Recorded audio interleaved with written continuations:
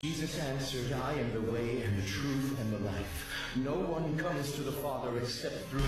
$6 shrimp. Hey Iggy, hopefully you know that this is supposed to be a kind and respectful response to you in your video. If you don't know, me and Iggy, as I have nicknamed her, are mutuals, and we actually did a live stream together on the topic of atheism and Christianity. And you can check out that live stream here.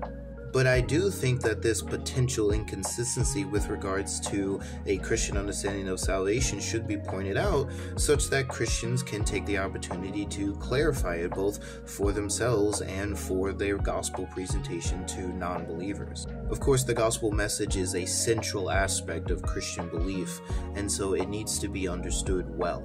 With all of that said, yes, grace is a free gift from God, and salvation is a gift from God, and it is distinguished from works. But hold on a minute, how exactly is salvation free if it costs you your life?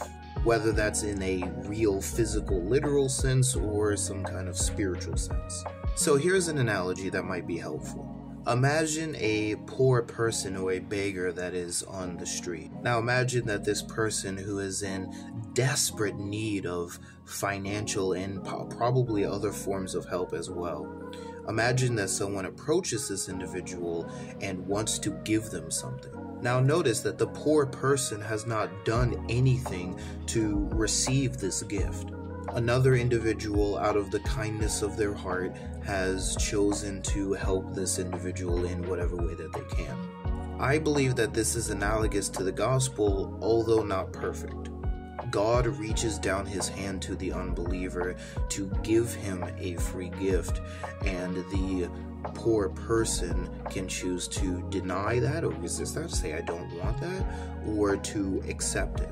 It's free because you didn't do anything to get the gift, just like the poor person did not do anything to receive help. And in this analogy, and in this case, we're specifically talking about justification, or being made right or just before God. That is the aspect of salvation that is free. One must simply accept the gift or repent and believe in order to be saved. It should furthermore be noted that the gospel message brings liberation and freedom to the oppressed, both physically and spiritually. So when we're talking about it being free, we are referring to the initial point of justification, and we are also referring to the freedom that we have in Christ.